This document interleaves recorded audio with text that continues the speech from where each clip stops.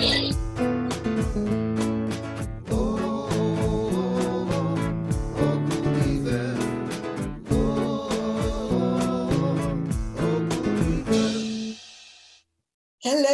we are back again. I'm sorry I couldn't come yesterday. I was busy with the more urgent things, and tomorrow I'm busy as well, but Erga Netz will replace me, and she will be talking with a very interesting guy. She will be talking with Ira Dvir. He is a reader and a critic, and it's going to be a fascinating conversation, I heard. He has a lot to say about my book, and actually that's why I'm here, because of my book.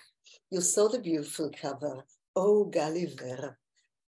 It says it is written by Erga Netz. It's okay with me that she took all the credit, but actually it is my book, Mrs. Gulliver. I am Mrs. Gulliver. I was married to the famous traveler Lemuel Gulliver, and I wrote actually his memoir. It is a very well-kept secret until now. Now everybody will know that I actually wrote this book.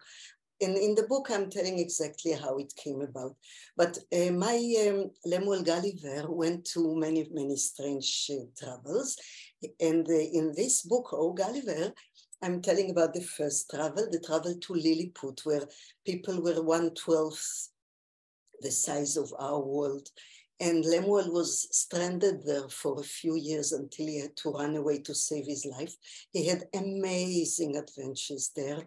He met amazing people. Today I'm going to read to you from my book about one of his encounters with the lovers. But first, excuse me, I'm so excited.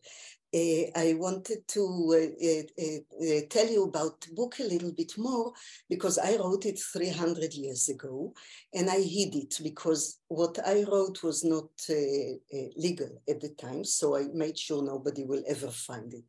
But luckily, a very short time ago, a professor of English studies in England found it, of course, England, and she studies also women's gender studies, and she found the manuscript. And immediately she saw the treasure that it was, because it told so much, not only about our lives and the life of, excuse me, and the life of, I'm so sorry. That's so very undecent of me. I wrote there about life in England in my time, 17th, 18th century, and also about life in Lilliput, which is a different world, but so similar to ours. And so she decided that it's important to bring this book to the world. I agree with her. By now, I think everything that I wrote should be very important to read and much fun also, because I wrote about Lemuel's adventures. He told me all his relationship, and at night when I was lonely and I was missing him, I wrote down what he told me about these relationships. I will read to you a little bit now, or very soon. So she wanted to publish it, but she didn't want to do it on her own name, but I'm not going to tell you her name. But she did find another woman by the name of Erga Netz. That's the name of the cover of the book that you saw. And Erga Netz agreed to bring it to publication. So the professor and Erga wrote endnotes, and they tell a lot, they explain a lot about things that for me were obvious. I didn't need to explain them, but they understood that 300 years on, people might not understand everything that I wrote then. So they wrote footnotes that explain a lot about life in that time and things like that. And the book is coming out by the beautiful Tough Poets Press. And there is now, you know, a Kickstarter going on, and I want to show you because I'm so excited about it, because you know it's another week. You have one more week to order your book, but it is already nearly covered. So I want to show you, let me see. Yes, I can show you here. Let me show you all of it actually. Here. Do you see? You don't really see. Here. Maybe you will see it now better. Yeah. Yeah, so you can see how amazing it is that Rick, the publisher, told me that he needs to sell enough books for the amount of $2,664. We had pounds at my time. And so far, I see that 70 readers, future readers, pledged $2,655. So we only missed $9. If you want to buy half a book, I'm not sure it's possible. The book only costs $18. So what the heck? Pay $18. You will read the book. You will enjoy it so much. And I'm so happy for this success of the book. And I'm so grateful to all the pledges and the future readers. I'm sure you will enjoy it so very much. So this is the first credit. So first the thank you was for Rick Schrober from Tough Poets Press. And then I wanted to tell you that the book, the photo on the book cover, which looks very much like me, but it is not exactly me. This was done by Ole Stein Hansen, a very talented Danish photographer from Denmark. And then the dress that I'm wearing, look at it, isn't it gorgeous, except that it shows my bra, excuse me. This dress was done by the fantastic theater costume designer by the name of Helene Butniatsky. She did that. And the makeup teacher, you see how beautiful I made up. I'm getting better every day because I only learned it from the wonderful teacher and makeup artist, Franz Heimann. She taught me how to do it, and I'm doing it myself. I think I'm getting pretty good at it. Yeah. And then there is music. You heard the clip at the beginning of this broadcast, of this sending, and this music was done by Shabtai Bonfil, the amazing musician, and he's also singing there. And in a few days, there would be another version of the song, and I don't tell you about it yet. It will be a surprise. So now, I wanted to read to you from one of the chapters. This is my manuscript. I'm reading straight from my manuscript. My book, you saw, looks different. I want to read to you about how come Lemuel got to know the Lilliputian lovers. And it's not what you think, but you will hear all about it in a minute. Quinbus flestrin. That means man mountain in Lilliputian, by the way. Quinbus flestrin, General Reldresal said, our most highly emperor of Lilliput, the delight and terror of the universe, etc., wishes me to speak with you as a friend. To which my Lemuel gave his humble thanks and appreciation. This, by the way, Lemuel didn't print it. I wrote it secretly at night. General Reldersal continues. The emperor knows full well how difficult it must be for you away from your home and family. To which my Lemuel shed a tear, which the general was quick to wipe off his bald bird head. In our country, we use the services of lovers for men who are without a family or away on the road. Seeing as we do that your needs and abilities are far greater than ours, the emperor will provide you with 6 lovers tonight.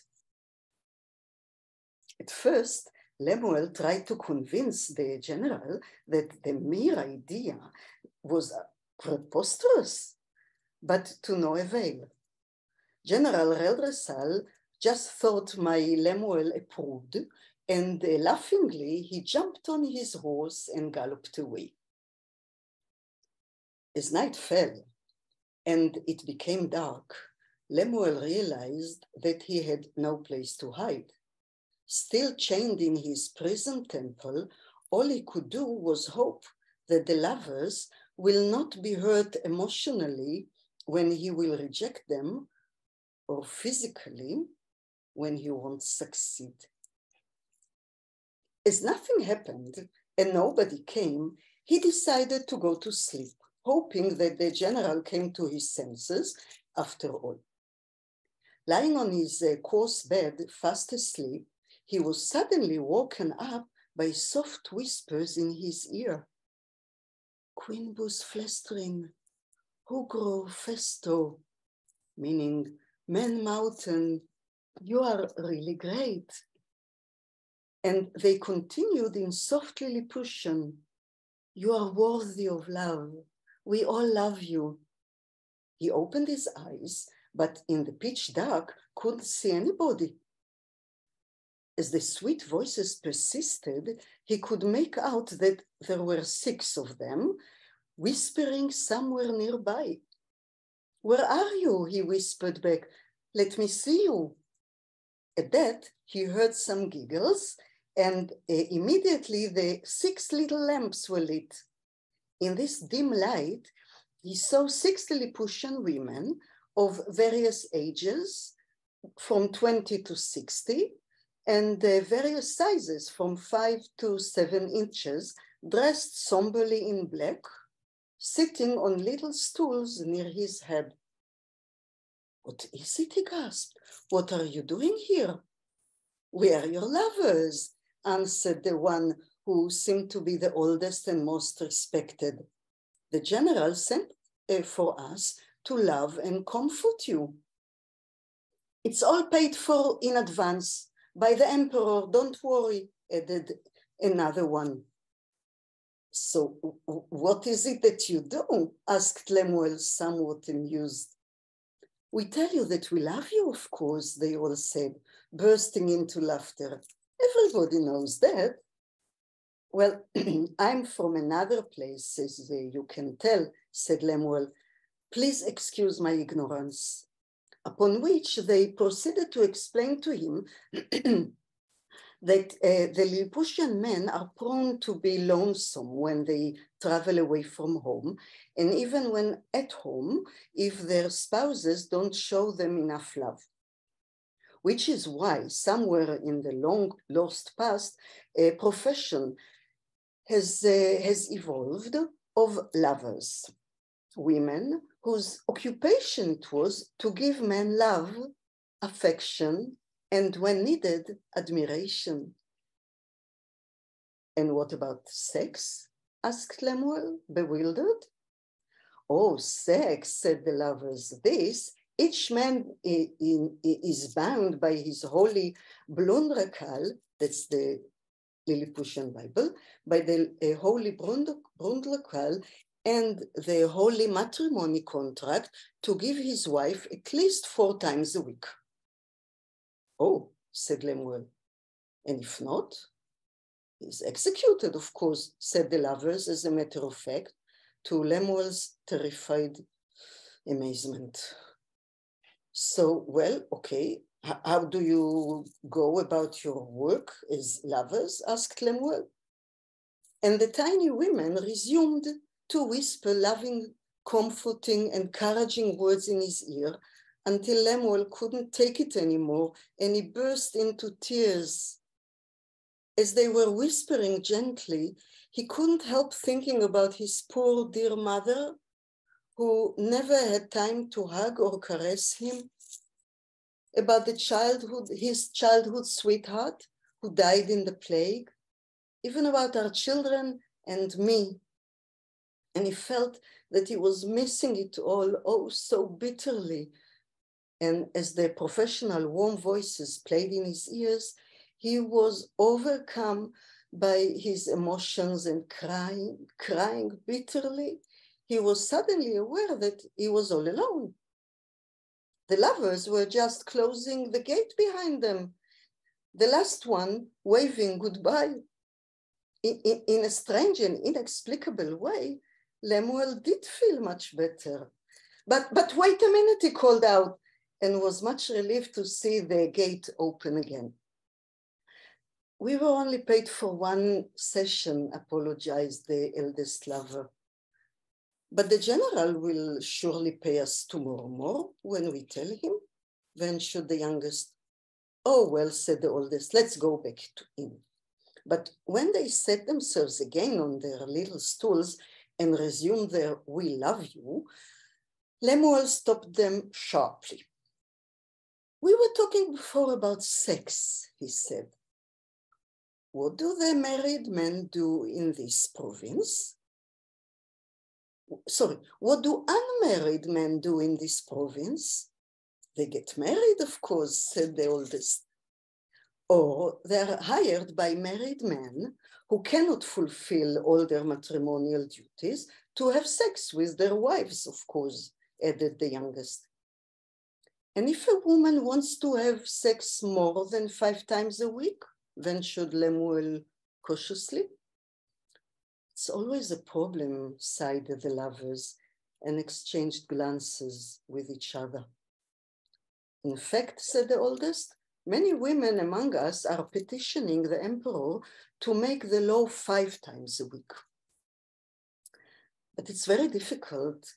The rumor goes that the emperor, who is also the highest priest, he himself can't fulfill his obligations, and he secretly hires men to take care of the empress. And many a time she pays for extra with her own money too. While we, the poor lovers, the poor lover women, cannot afford it at all. Could I be of any help? Asked Lemuel hopefully. Oh, so sorry, cried the lovers as one. We couldn't possibly afford you. Why not? Lemuel's heart sank. You're too big, much too big for us. We pay according to size, you see. Oh, that, said Lemuel. What if I don't ask that you pay me? We could always exchange loving and sex, reasoned the youngest with the others. And so the business was concluded. Though Lemuel knew full well he could do without their loving and his crying, yet he was much intrigued to have sex with them. Are you intrigued too? You will read it in the book. So go ahead, in the comments, you can see the link where you can order your book. You can still do it this week. It's another 7 days, tomorrow another 6 days only, that you can get your own copy of O. Gulliver, and you can read all the secrets of Mrs. Gulliver and much more. Well, tomorrow, I won't be here, I'm sorry, I will be busy, but Erganetz will be here with a reader and a critic, Ira Dvir, and I think they will have a very fascinating conversation about my book. So I will see you in a couple of days again. Love you all. Thank you so much for being here.